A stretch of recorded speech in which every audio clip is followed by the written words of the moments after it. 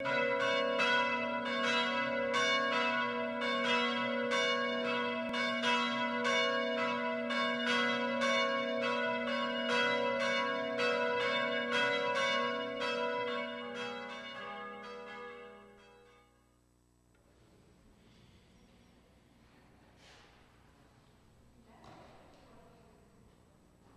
evening. If we could settle in and get ready for tonight's service. Just a reminder, if you have a cell phone, if you could please turn it off or put it on silent so it doesn't disturb tonight's message. And if we could bow for a word of prayer. Dear Heavenly Father, Lord, thank you for another night where we can gather together here in peace and safety, Lord, in the building you provided for us, around the name of our risen Savior, the Lord Jesus Christ. We thank you, Lord, for all your faithfulness to us, Lord. We thank you, Father, that we have the peace, Lord, that we get from your word, your faithfulness to us, and all the promises you give us, Lord, to sustain us in this world. Pray, Father, for tonight, for Pastor as he brings forth your message. Pray, Father, that our hearts would be open to receive it. I pray, Father, we would also be able to put aside all the cares and the details of this world, Father. It can get so busy. Pray you to settle us, Lord, and allow us to hear what the Spirit has for the church tonight. Pray for Pastor as he brings forth your word, Father. You would just speak mightily through him by the power of your Spirit. We pray for all those that couldn't make it here tonight, Father. You would just be with them, comfort them. Just give them all the grace that they need, Father, to continue on this path, Father. In the name of your Son, Jesus, Lord, we pray. Amen. If we could stand and praise the Lord.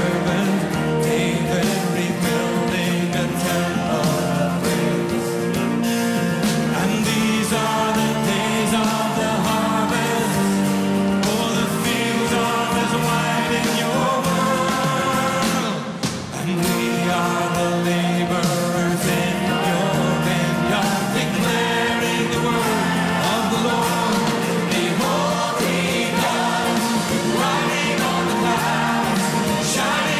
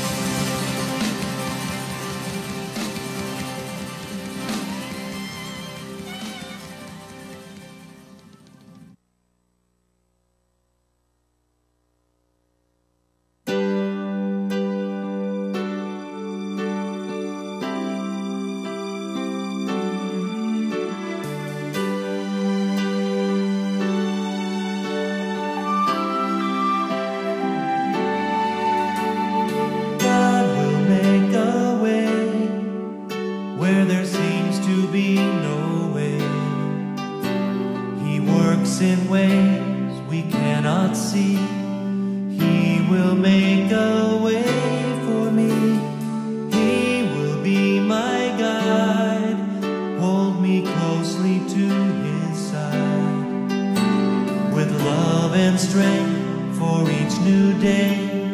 He will make a way. He will make a way. Oh, God will make a way where there seems to be no way.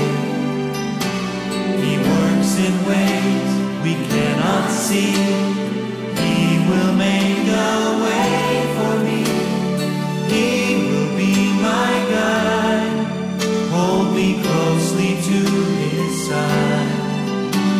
With love and strength for each new day, he will make a way. He will make a way. By a roadway in the wilderness, he'll lead me.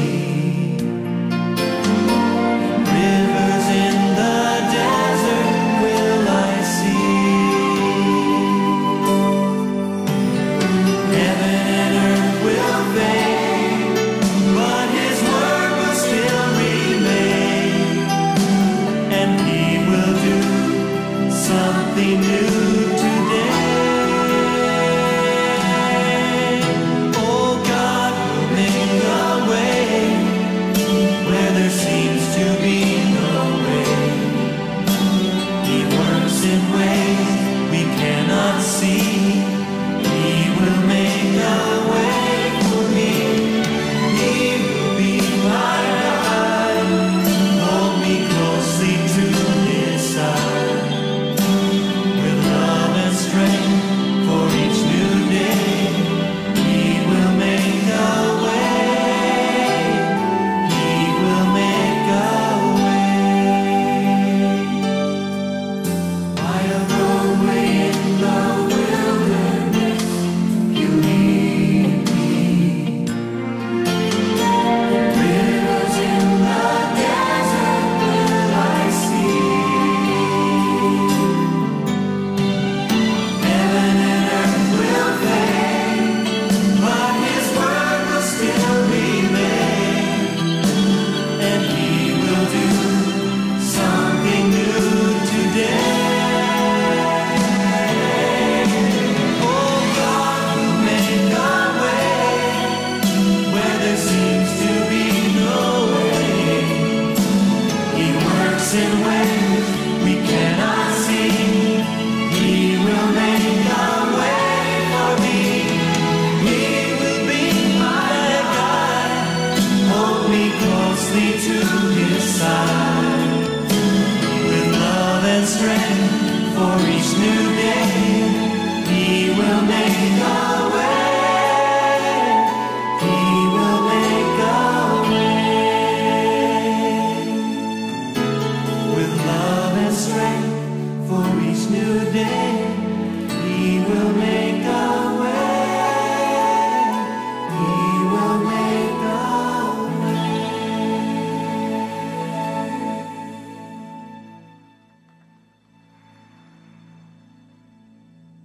Amen. You may be seated.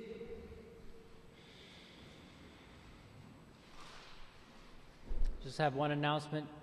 Friday night, men, come on out. It's the men's ministry at Town Hall Lanes in Johnston. That'll be at 5:45. If you can get there then, and we can start the game at 6. If you're interested, that's a men's meeting on Friday, and there will be no service here on Friday as well. There'll be no service. With that said, children and teachers can be dismissed to class. And now it's my honor and privilege tonight to introduce our pastor, Pastor John Ritchie.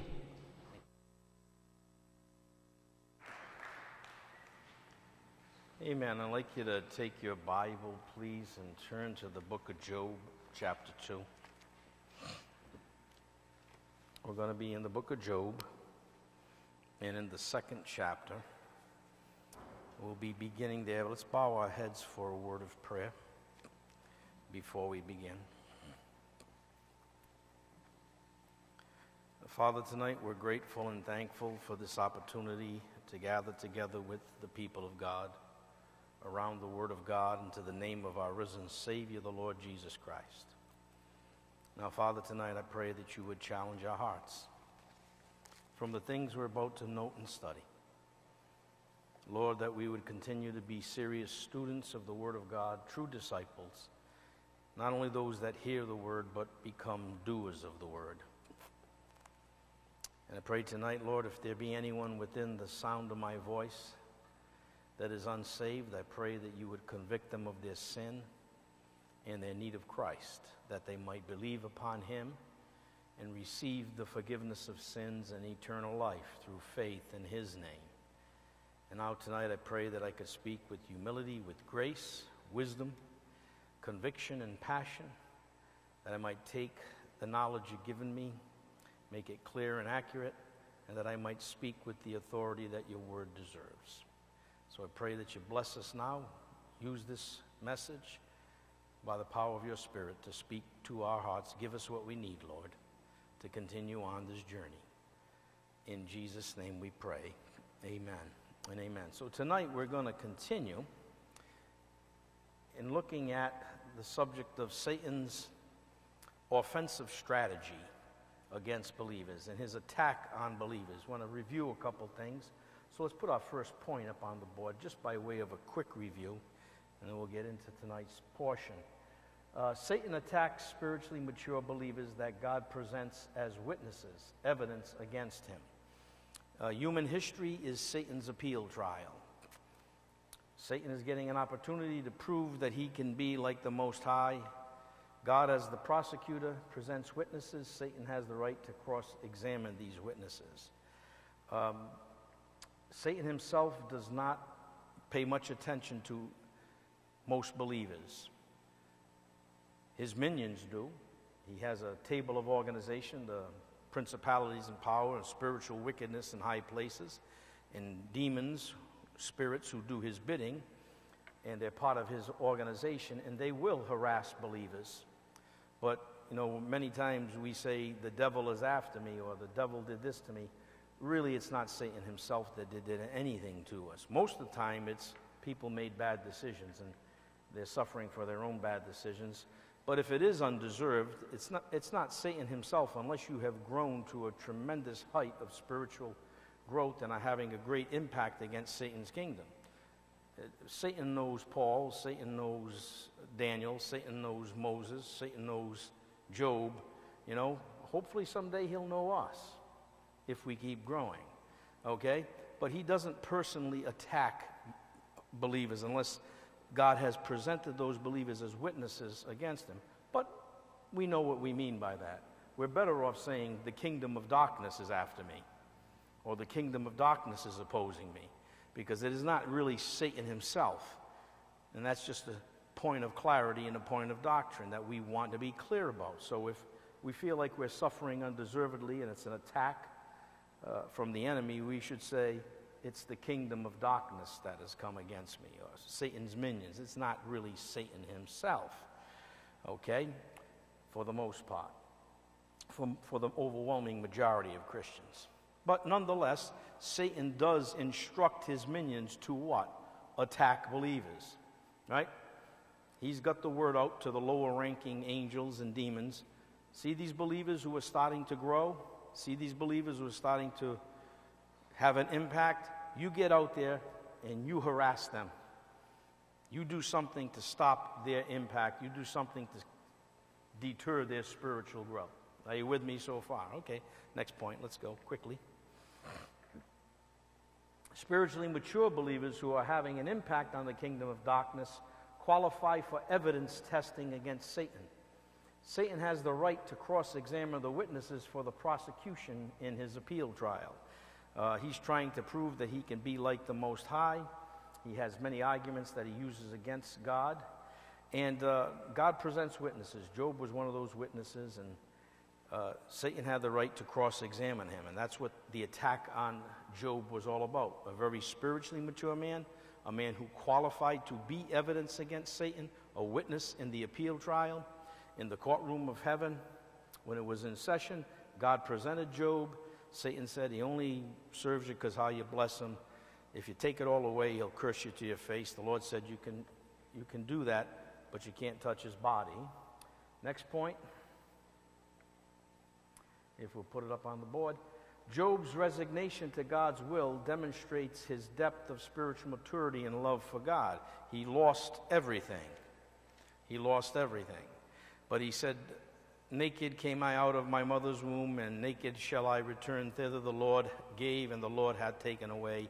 Blessed be the name of the Lord. And he did not sin or charge God foolishly, and he worshiped God. Even in his grief and mourning, he worshiped God. He passed the test. He proved under cross-examination from Satan to be a reliable and trustworthy witness of great character. And it takes humility and submission to God to accept his sovereignty and omnipotent wisdom in whatever he allows or sends into our lives. As Job did, we must bow humbly before God's omnipotent sovereignty. You say, Pastor, that's a lot. That's a mouthful. What's all that about? It's simply this. God's the boss. God determines what comes into our life. Nothing can touch our life unless God permits it. If God permits it, we humbly, instead of fighting and grumbling and griping about it, we accept it. We're going to see, not this Sunday, but next Sunday, that Israel in the wilderness lost the opportunity of gaining their inheritance in the Promised Land.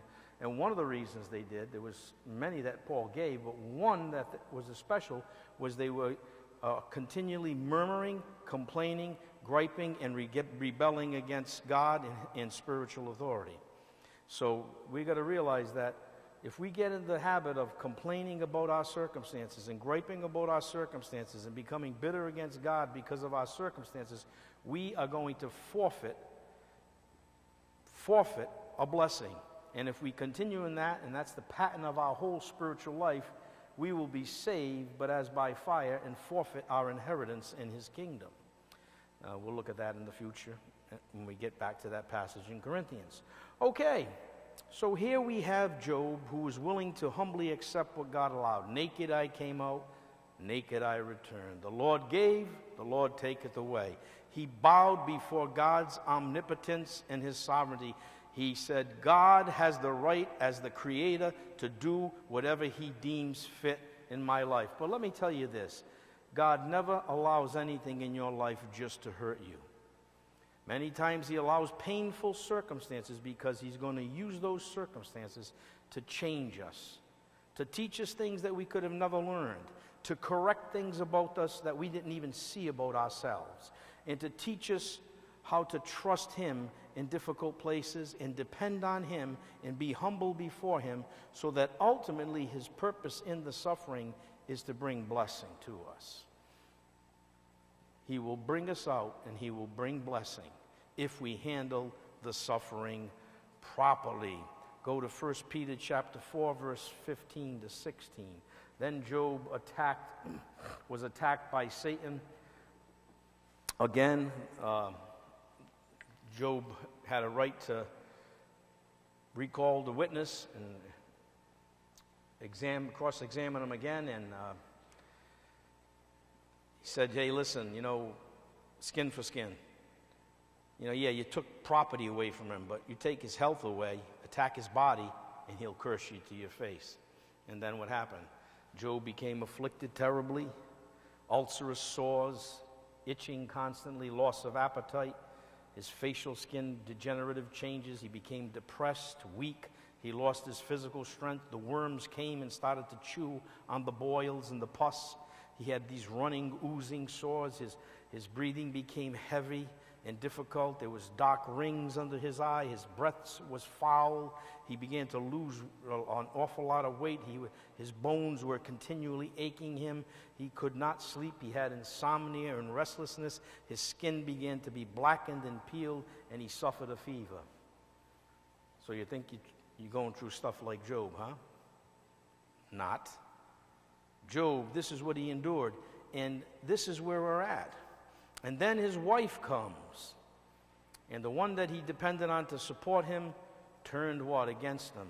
And we're going to look at this tonight, because Satan will use people, especially people who are close to you, to try to get you to turn away from God, to try to get you to be bitter against God, or just to plain old distract you from God to a worldly, carnal, fleshly solution to your problem. You have to be careful when you're going through suffering, when you're going through trials. You have to be careful to the voices that you listen to. Even people that love you dearly can give you bad advice. Okay? The only voice that you need to listen to when you're going through suffering and trial is the voice of God. It's great when you can get godly counsel, but make sure it's godly counsel from a mature Christian based upon what? The Word of God. Ultimately, the only voice that you need to hear when you're going through suffering and trial is God's voice. And Job passed this test. His wife turned on him. He said, "You're a foolish woman. You're speaking like a foolish woman." He didn't call her a foolish woman. He said, "You're speaking as if you're a foolish woman." He said, "We receive good at the hand of the Lord. Shall we not also receive evil?" And he didn't sin. He passed the test again fantastically, even in all of his physical pain and suffering. And now we get to verse number, let's look at 1 Peter first, before we look at verse 11. 1 Peter says, "But let none of you suffer as a murderer." And the thing you have to realize is a Christian could commit murder. David did, and so did Moses. Peter would not say, "Don't suffer as a murderer," if it was impossible for a Christian to commit murder. Okay? It has happened, and it can happen. And legalistic people who think if someone commits a bad sin, they couldn't be a Christian or they lost their salvation, just don't understand God's grace. A person who commits murder will suffer for it in life, but they can never lose salvation. And then it says, or as a thief. Christians can be thieves and steal. Or as an evildoer, get involved in all kinds of evil practices. Or as a busybody. And like I said last week, isn't it interesting that in these four horrible sins that Peter's talking about that you could suffer for, and by the way, this is deserved suffering, this is not undeserved suffering, he includes busybody with murder and a thief and an evildoer. Because in the big seven, did you find in Proverbs that God hates? God hates he or she that sows discord among the brethren. A busybody is someone who runs around and sticks their nose in other people's business. And then goes around, what? Carrying rumors and talking and slandering and gossiping. And it isn't amazing that God says that gossiping tongue is just as bad as the murderer, the thief, or the evildoer. Isn't that amazing? Some of these big-time gossips in churches wonder why they're always in trouble, why they're always having, they'll say, the devil's after me. No, he ain't. You're doing a good enough job of screwing it up yourself with your big fat mouth and your big fat nose that you're sticking everybody else's business where it doesn't belong. And they wonder, why am I in the hospital again? Why did I get fired from that job again? Why are there needs that are unmet? How come God's not hearing my prayers? Because if I regard iniquity in my heart, the Lord will not hear my prayer. But some of these foolish people, I've seen a bunch of foolish women like this in my life. I've seen a few foolish men that just don't know when to shut their mouths and mind their own business. It's called the doctrine of live and let live, and the doctrine of MYOB, mind your own business. And let people live their lives before the Lord. Anyways, don't suffer in other words, what Peter's saying is, look, there's no glory in suffering for things you deserve to suffer for. There's no blessing in that. Hopefully you'll learn something from it. But you don't glorify God by suffering for things you did that were what? Wrong. Verse 16. And number 16, you got that coming up? 1 Peter 4, yep. Yet if any man suffer as a Christian, now what's he saying? He's basically saying to suffer as a Christian means you suffer undeservedly. You suffer undeservedly. You suffer for doing the right thing. Right? That's what he's talking about. Let him/her not be ashamed. Don't be ashamed. Listen, when you're going through suffering, listen, people got to learn. This is why people got to shut their mouth. Well, you know what happened to sister so-and-so or brother so-and-so? Well, they must have some secret sin in their life. That's why they're going through this. Mind your own business. Pray for them. Show some compassion. Listen, if they did wrong, God will certainly show them the reason why they're suffering. But maybe they ain't done wrong, and you don't know everything about it, so just shut up. Mind your own business. Be a friend. Pray for them. Help them if you can. Okay? Because I'm going to tell you what, if God is correcting them with the rod, and you open your big mouth, he might decide, you know what, instead of whooping them, I'm going to give you a whooping for your gossiping mouth. Okay? And I wouldn't want that to happen to me. I don't know about you. I got enough trouble keeping myself straight. I don't need to get whooped for somebody else's troubles. Okay? Now look here, it says, but don't be ashamed. In other words, everybody goes through things. Everybody suffers. We're human. We all got troubles. We all got heartaches. We all got burdens. We all got problems. And we all got things that we know, yeah, that's my fault, and I'm suffering for it. Because we're what? Human. We're human. So don't be ashamed. Just what? What does it say? But let him glorify God on this behalf. In other words, if you're suffering for doing the right thing, don't worry what people are saying. Because people can look at you. Job suffered for doing the right thing. And as we're going to see in a moment, his friends came and instead of comforting him, basically what they did is what? Said, well, Job, the real reason you're suffering is because you got secret sin in your life. And you're really a hypocrite. Nobody can see it, but that's why God's getting even with you now. Right? And that was the farthest thing from the truth. Right? And it could have been very easily. Job went from living in the palace, the ranch with the 7,000 cattle and the 3,000 sheep and all the hundreds of servants and the, everything he had, to living in what? The garbage dump, the town dump, the trash heap. Scraping his body with broken what? Pottery to get rid of the itching and the pus.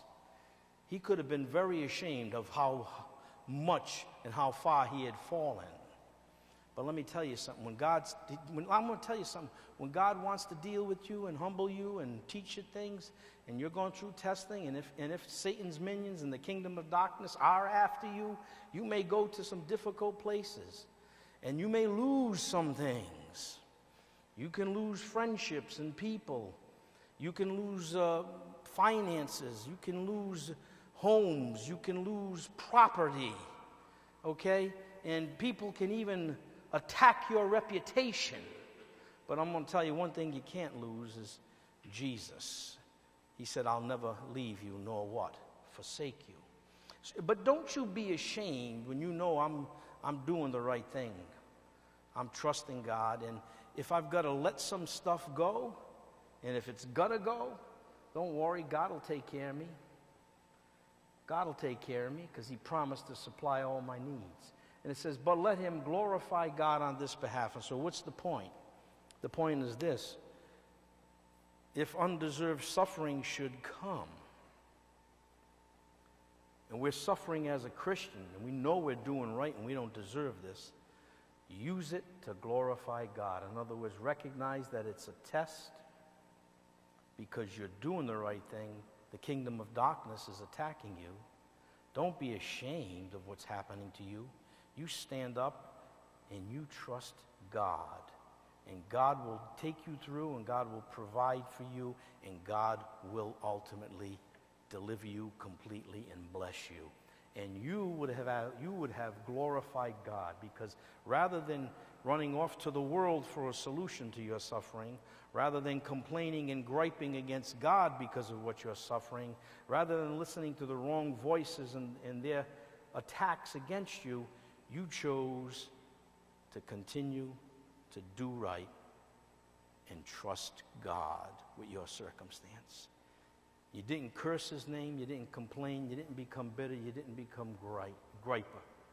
And you believed his word, and he took you through. Because there may have been weeping for the night, but joy cometh in the what? In the morning. God will not leave you there. It's only a what? Season, if necessary, if need be. Okay, so now let's move on over to Job chapter 2, verse 11. So we have, in our undeserved suffering, we have an opportunity to glorify God. We make the choice, though. We make the choice. Listen, folks, you're going to see this when we get back to Israel next Sunday, not this Sunday. don't make a habit of being a complainer.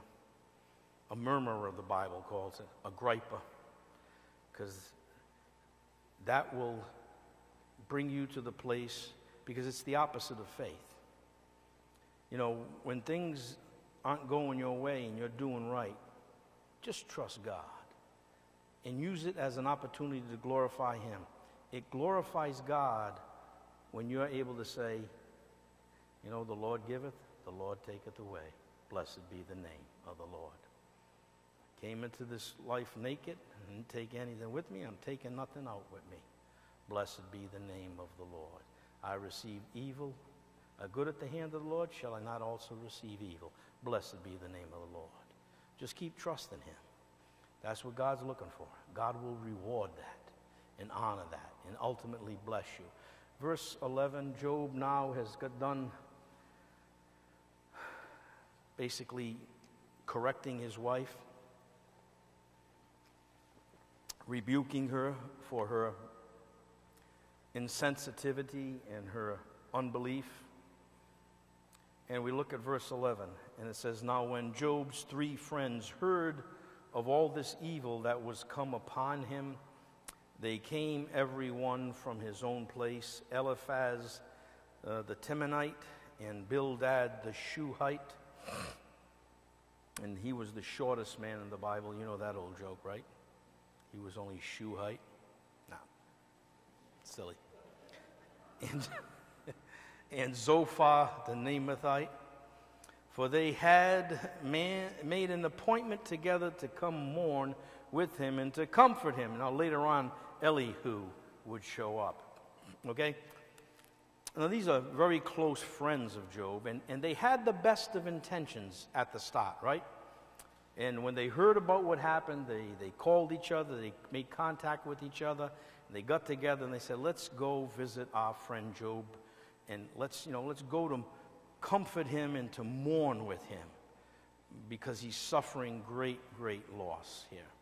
Okay, it's terrible what's happened, and we want to be there for him. So they started off with the best of intentions, right? And then we're not going to have the time in this study to go verse by verse through all the discourses that they made, but what we do know is this very clearly, that they started off by sitting there with him quietly as he was in silence, grieving and suffering. And they should have just stopped right there and just said, what can we do to comfort him? Never mind all this jibber-jabbering and trying to figure out why this is happening to you, Job, and giving you, the worst thing in the world is when you're going through suffering is to have people come at you and start quoting Bible verses at you and tell you, hey, this is what's happening, And sometimes they could be correct. Most of the time they're not. But what you need at that point is you just need comfort. You need to know that somebody cares, that somebody understands, and you need a little encouragement. And the best thing you can do for people sometimes when they're going for suffering is just love them. Just sit with them. If they want to talk, listen to them. And if you can do something to ease their pain, do it. If you can help them in some way and make their circumstance better, then do it. Show the love of Christ. But what happened is Job's friends they started off with the right intention, and then they started opening their mouths. And they assumed to know what God was up to in Job's life. This is a dangerous thing. And they did not end up comforting him, even though they started with good intentions. Ultimately, they began to accuse him of secret sin. And they're basically saying you're a hypocrite, and you're basically just reaping what you sowed. And Job's friends became cold and judgmental. Ultimately, they offered no comfort to Job. Ultimately, they offered no encouragement. They did not ease his burden. And they were wrong about the reason that Job was suffering. And we could take a few lessons, take at least 2 from this. We could take many. We'll take a couple for tonight for our purposes, and I want to just mention. And the first lesson is this. when other people are going through suffering, be very cautious and careful how you judge God's dealings with others. Now, I talk to believers lots of times, and they tell me what's going on in their life. And it stays between me, them, and God. If they want to share it, so be it. And I listen, and I try to listen. And one of the most important things to do is because we're human, you know what happens when you start listening to someone's story. Immediately, if they say certain things, it triggers, well, hey, maybe this is why that's happening. And it could be good or bad. You know, it doesn't mean you're condemning them. It could just mean that you're saying this is why that's happening. But what I found out is don't do that. Let people talk. Let them say what's on their mind, what's on their heart. Try to give them some scriptures that comfort them. Okay? And if they bring something up that God shows them at that moment, and it's in agreement with the word, say, well, yeah, that could be it, you know. Don't be dogmatic with people. And I've also learned this. I've been in situations where I've seen this person is making horrible decisions, and they're going through some tough things, and I can see they're hurting. But it's better for them to learn than for me to try to point out all their faults. Let them learn. Let God deal with them. And sometimes a brother or sister, they're not doing anything wrong, and they're suffering undeservedly. But God's still working, and I don't know everything he's doing, so it isn't up to me to be dogmatic and say, hey, this is what's going on in your life. Be an encouragement. Pray for them. Help them and encourage them to believe God's word, because that's what's ultimately going to get them through. But the thing that I want you to take is this. Love people. Listen. We've all made mistakes. We've all screwed up. We've all made bad decisions. We've all suffered for things we've done. And we've all probably gone through suffering that we didn't deserve too. But suffering is suffering, whether we deserved it or didn't. What is the most important thing we need to feel or sense in suffering? Some encouragement, right? Hope, comfort, the idea that someone cares, you know, that we're not alone. And what we need to do as Christians is love people. Love them. Even if they messed up and you can see, it's very clear that this is just reaping what you sowed, but love them anyway. Love them anyway. That's what God's calling us to do. And here's the thing I want to point to you. Be cautious and careful how you judge God's dealings with others. We don't always know what God's up to. We can surmise in our minds, and, you know, it may be true, but be careful when you're dealing with people face to face. I will often rather let them learn the lesson themselves. Don't try to dogmatically tell them, here's what the problem is, here's why, and here's what God's doing. Because really, do we really know all that? No. Sometimes there's stuff going on that we don't even understand. So the first thing is this. You don't always know what God's up to in someone's life. Job's friends really didn't know what God was up to, right? They didn't know what God was going on. What was the best thing they could have done at that point? Just shut up, right? And comfort him and show him some love, right? Do something to ease his burden. And here's the second thing, and this is very important for us. The first point I just made is about how should we treat others who are suffering. Listen, love, show concern, don't judge. And if you can do something to help them, right? That's showing the love of Christ. That's a good work that we can do, that God would be pleased with. And the second thing is for us. Suppose we're going through suffering. And I want us to understand this second point very carefully. When you are going through suffering, your ultimate comfort and encouragement in suffering does not come from people. Did you hear me?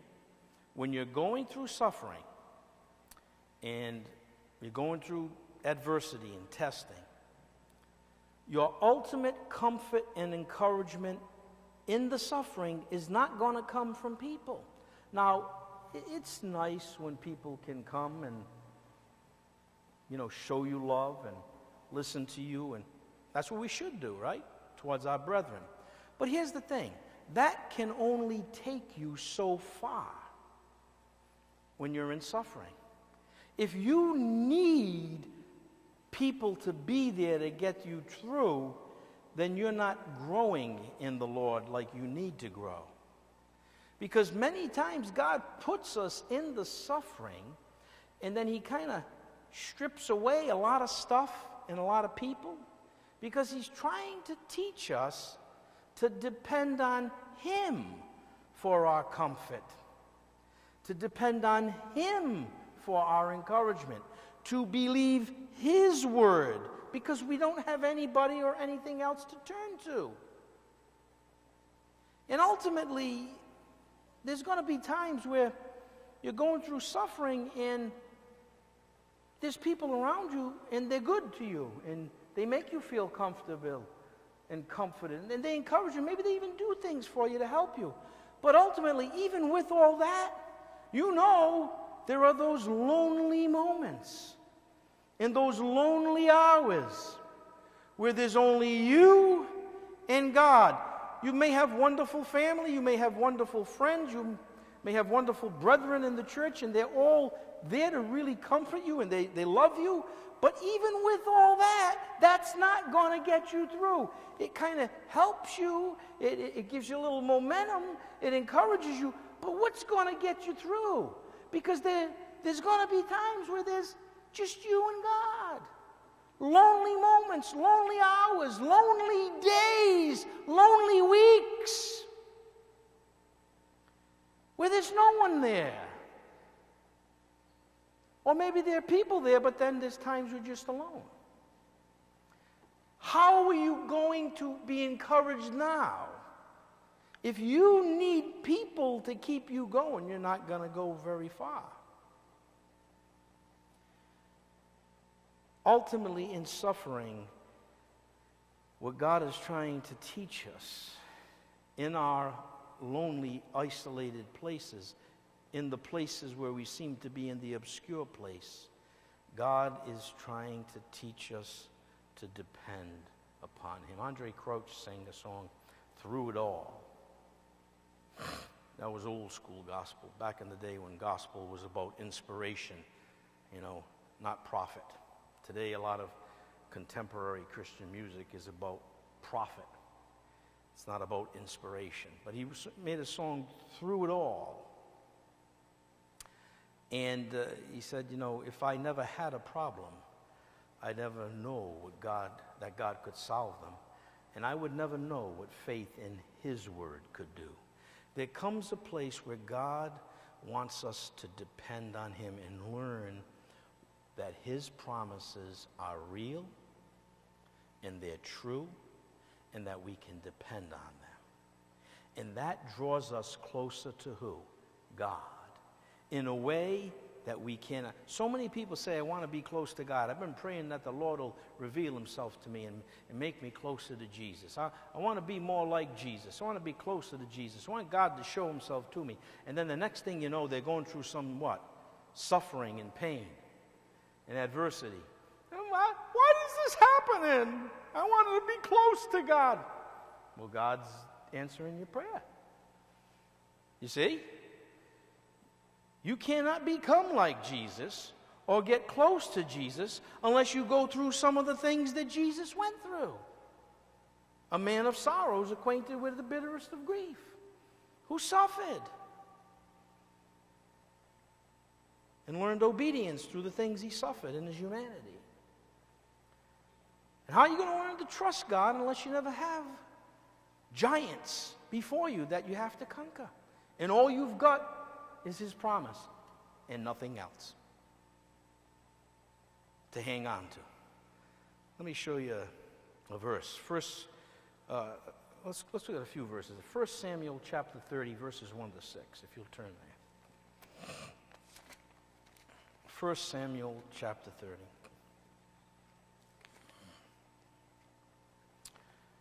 All right. And when you get to chapter 30, I'm going to look at verse 1. I'm going to read an interesting circumstance. As you grow in the Lord, you start getting closer to the Lord. You start to know the Lord.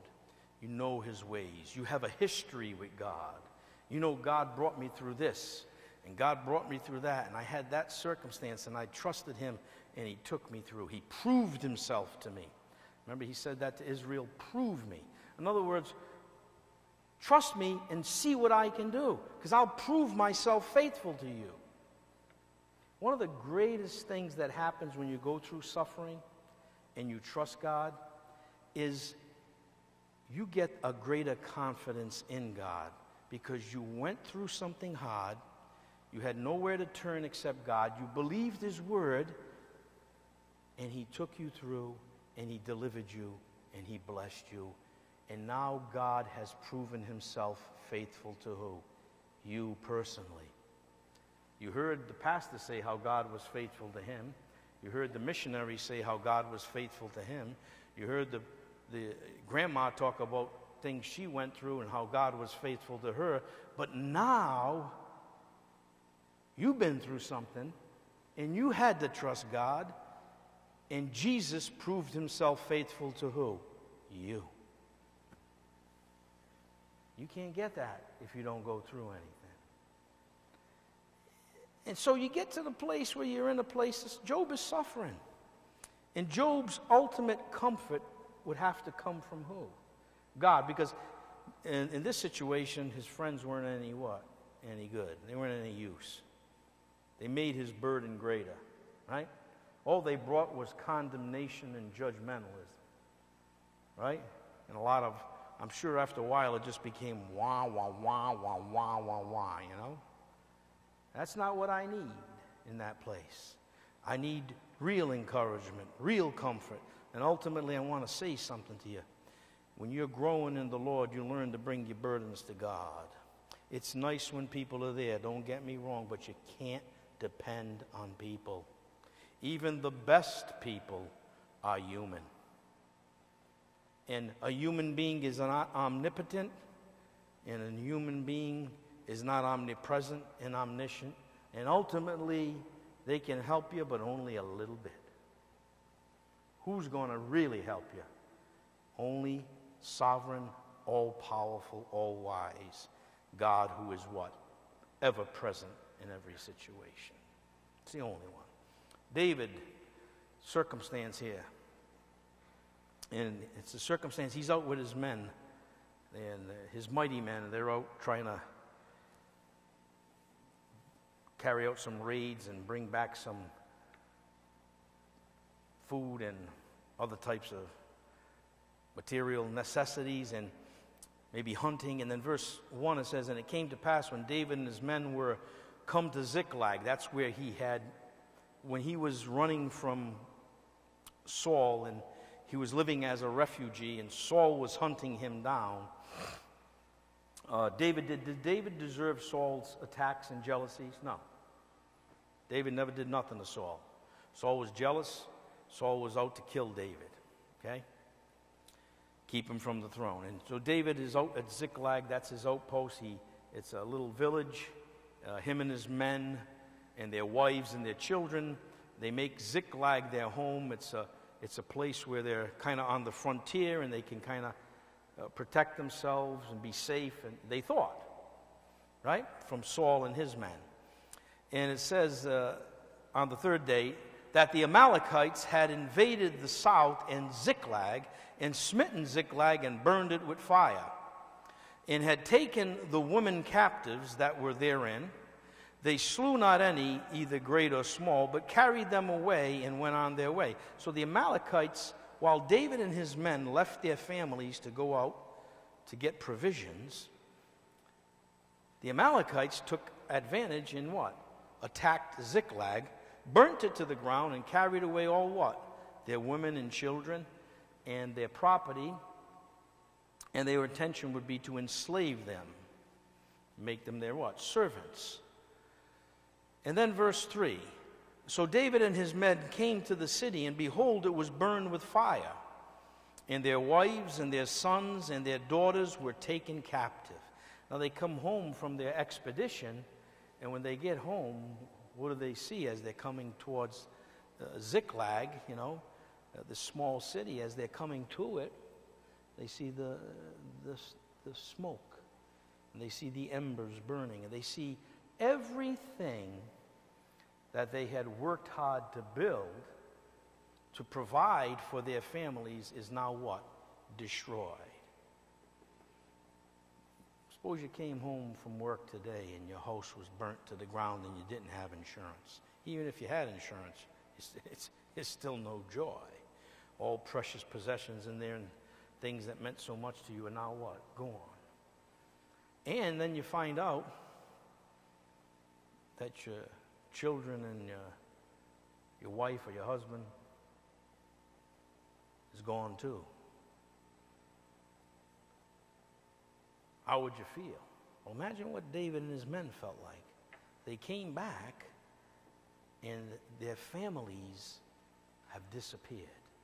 And everything they owned and all that they had worked for was now what? Burnt to the ground. Nothing but ashes. And then it gets even better for David. It ain't like he hadn't suffered enough to this point. Look at verse 4. And David and the people that were with him lifted up their voice, and they wept until they had no more power to weep.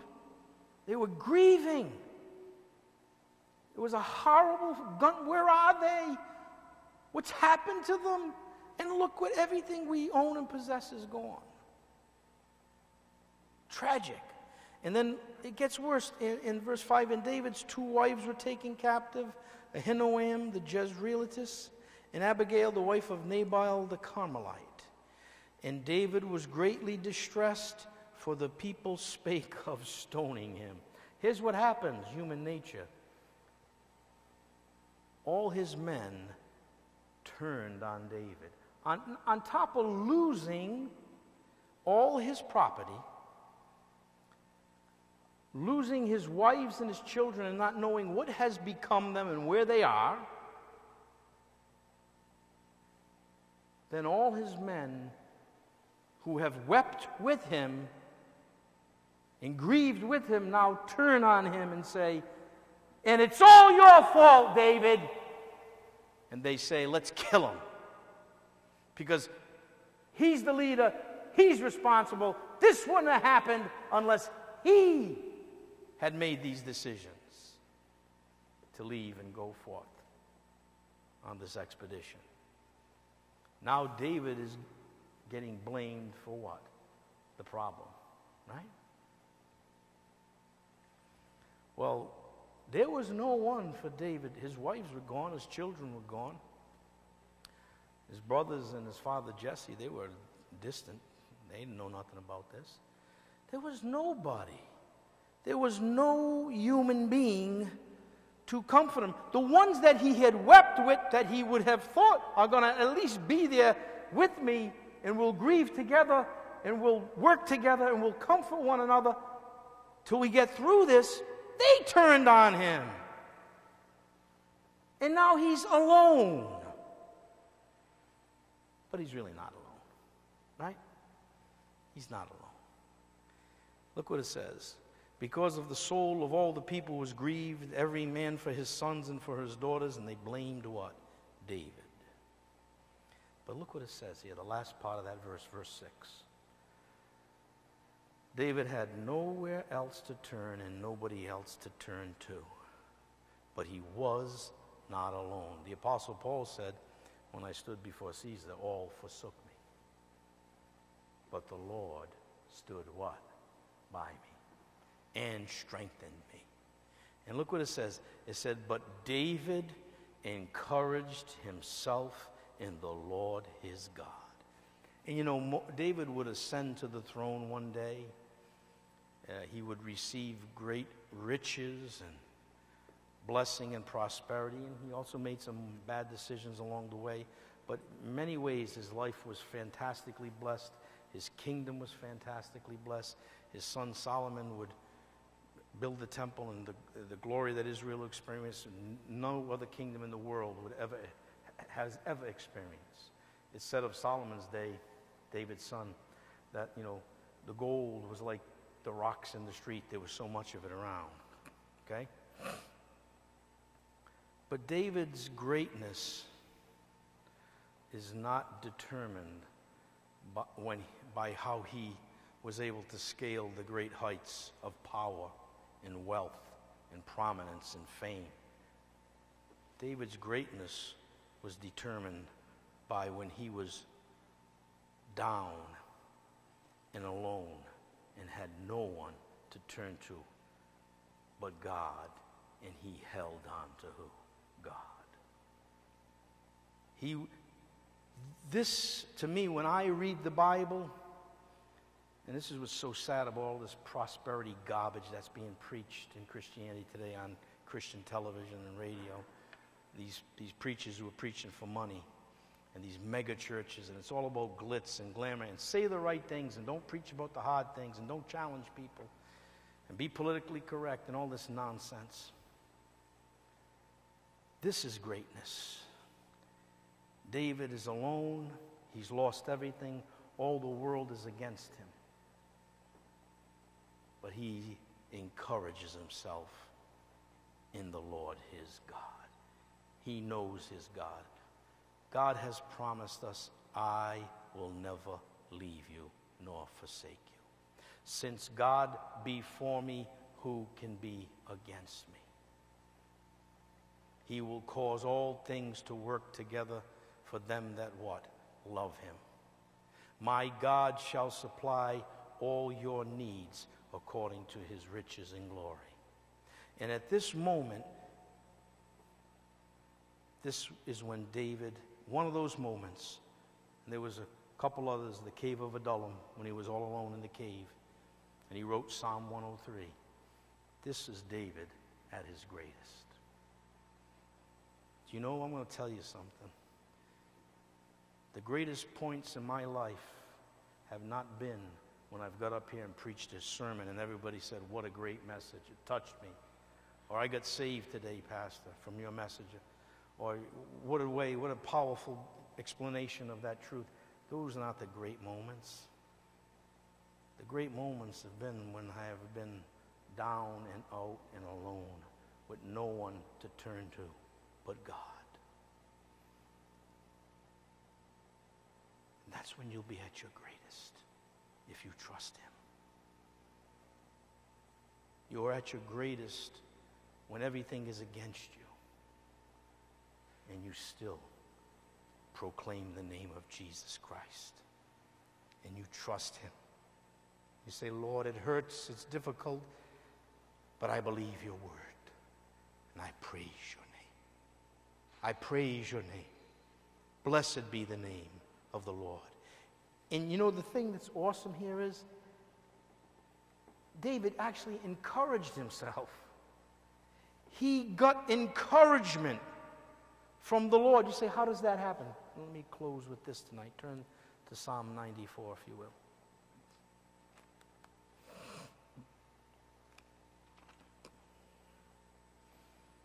You'll never be greater in your walk with God than when you have all the odds against you and you're alone with nobody except God. And if you choose to believe God and to praise him and to trust him and to bow before him and depend on him, God will come by his word and encourage your heart. We have got to learn to draw our ultimate encouragement and motivation from God himself through his word. God has said some things. Look at, you got Psalm 94, please? Verse number 17. Psalm 94, look at verse 17.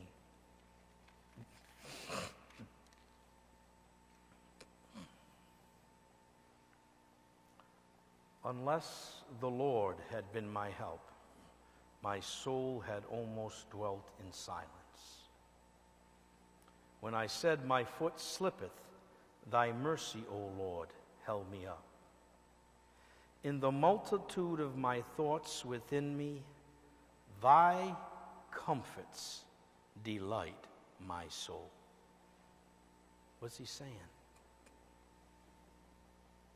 What is the multitude of thoughts? You know when everything's against you and you're going through hardship and you're experiencing suffering and pain and you don't see the answers and isn't clear what's the way to turn.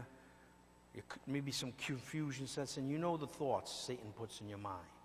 Satan will come and he will remind you, not Satan himself, obviously, but his kingdom of darkness, and they will remind you of every what?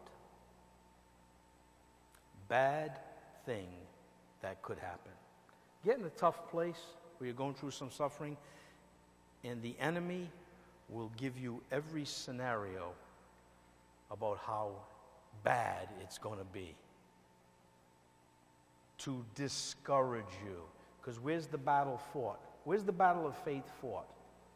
In the what? Mind. That's why the Bible says, renew your mind with his word. And when you're in that place of suffering and the multitude of thoughts start, all the negative thoughts of all the bad things that are happening and could happen and have happened, if you focus, if your mind is focused on these thoughts, then the kingdom of darkness will discourage you and bring you to depression and bring you to the place of darkness. This is why many people, when they go through tremendous suffering, they want to just quit and throw in the towel. But notice what he said. How do you get encouragement instead of discouragement? He said, thy comforts delight my soul. Now here, as we close, don't miss this. What does he mean when he says, thy comforts delight my soul? What are God's comforts?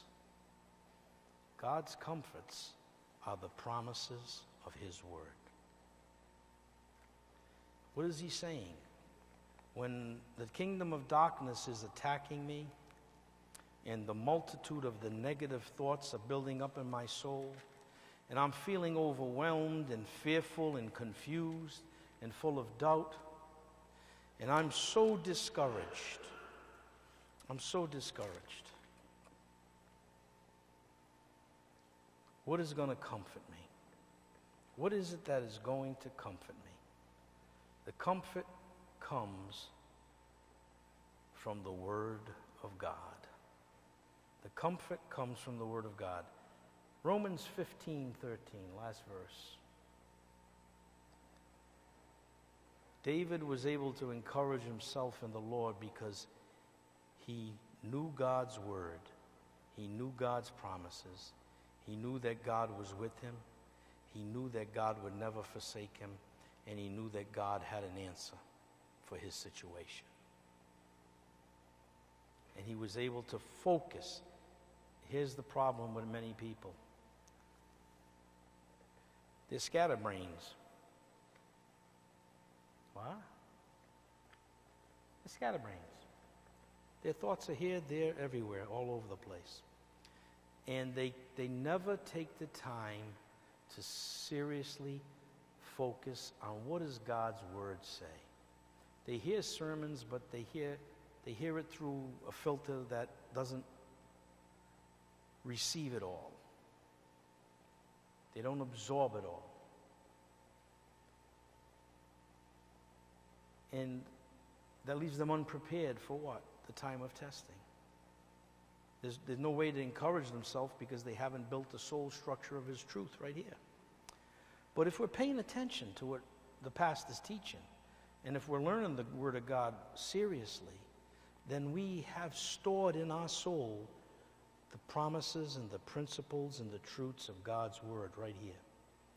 And now when we're in this place of testing, We can encourage ourselves when no one else is there to encourage us. Why?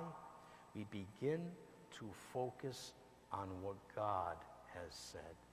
We tune out, we shut off all the other voices and even the negative thoughts in our own mind, and we begin to focus on what has God said about my circumstance.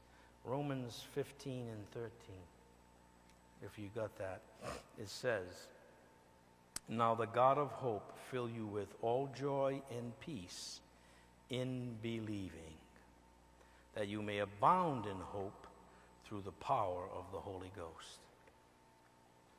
How do we have peace and joy in the midst of suffering? How do we have encouragement in the midst of the storm? By believing the Word of God. And when we believe the Word of God, the Holy Spirit within us will give us joy and peace because we are focusing upon what God has said. You know, folks, I've been in places in my life where I just got tired of living in fear. I just got tired of living in doubt. I got tired of focusing on all the negative stuff that had happened and could possibly happen and was happening. And I just got to the point where I said, you know what? I got two choices here.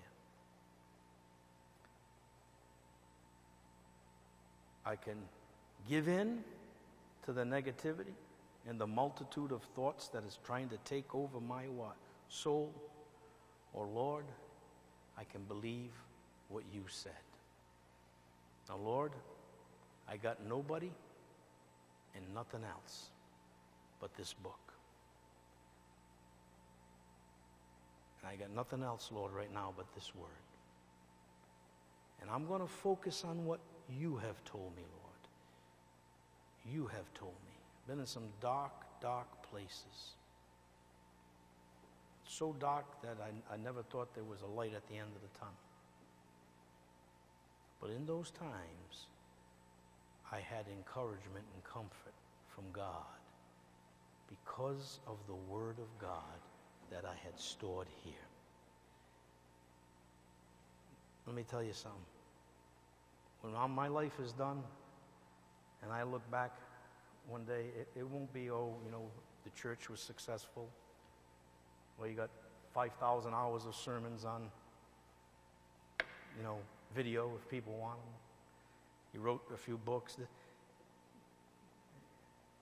What will be my greatest personally, my greatest moments will be those times that were the worst in my life and the darkest.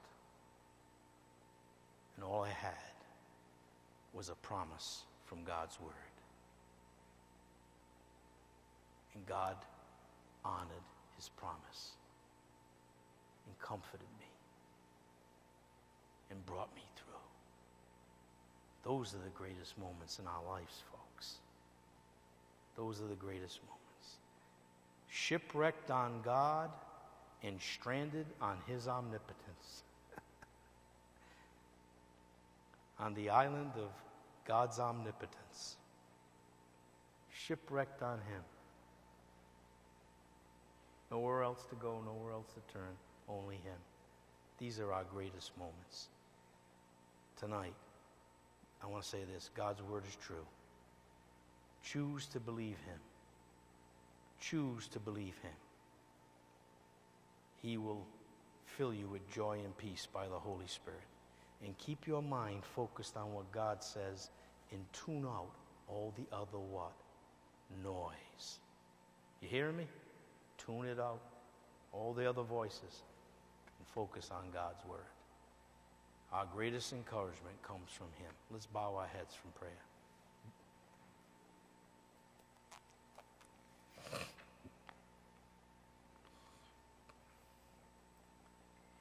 Father, tonight we're so grateful and so thankful that we have had this time to spend in your word.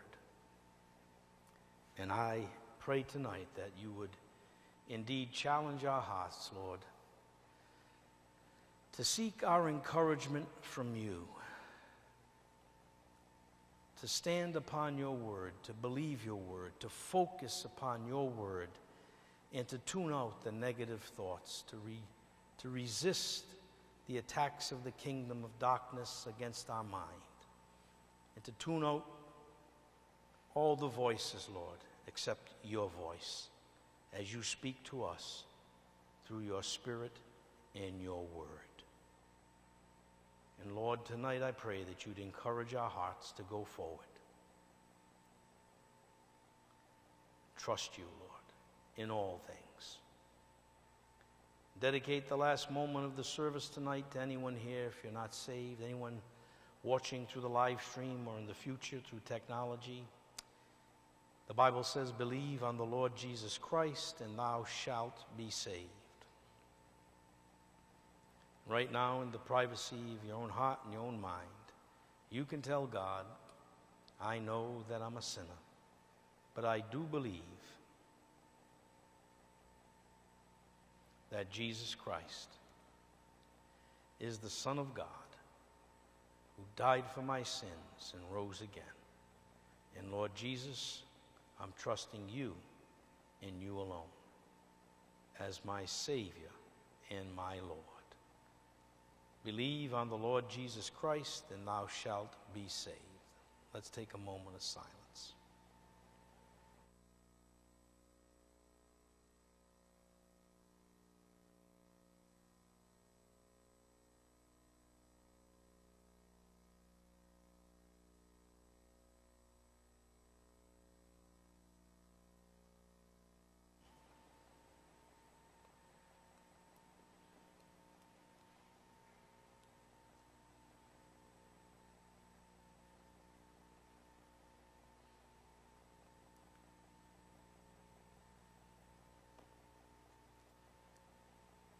Now, Father, tonight, if your Holy Spirit has spoken to anyone's heart, and if they have believed upon the Lord Jesus, my prayer is that you would give them assurance that you've forgiven them, saved them.